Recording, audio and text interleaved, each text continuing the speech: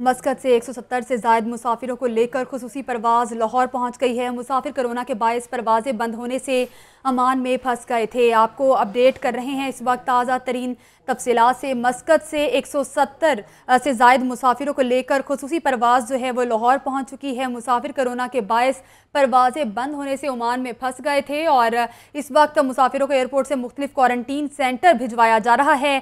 CAA ने 2 रोज़ कबल इस्लाम air को परवाज़ें चलाने की इजाज़त दी थी और ऐसे में मुसाफिरों को पहुंचा दिया गया है। मस्कत से 170 से ज़ायद मुसाफिरों को लेकर खुसूसी परवाज़ लाहौर पहुंच चुकी है। इसी पर बात करेंगे हमारे नुमाइंदा राहिल सैयद से। जी राहिल, अपडेट कीजिएगा।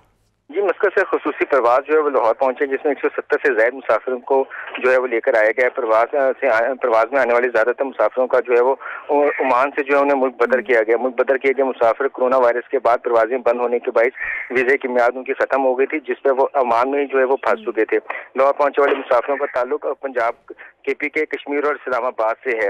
इस हवाले से कहा जा रहा है कि मुसाफिरों को एयरपोर्ट से 7 से 14 रोज़ के लिए मुख्तलिफ क्वारंटीना सेंटर्स में जो है भिजवाया जा रहा है। सिविल एविएशन अथॉरिटी ने 2 रोज़ कबल इस्लामाबाद जो प्रवास चलाने की इजाज़त दी थी। इस हवाले से इस्लाम एयर की एक प्रवास कल जो है कराची पहुंचेगी।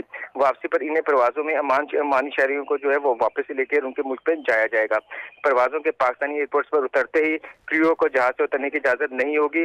लाहौर और कराची आमद पर एयरलाइंस खुद जो है वो जहाज़ों को जो है जरासीम से पाक करेगी और तमाम मुसाफिरों को जो है जो आज लाए गए उन्हें काला शाह काकू क्वारंटीना सेंटर में जो है वो मुंतकिल किया जा रहा है। जी ठीक है, बहुत शुक्रिया आपका राहिल सैयद।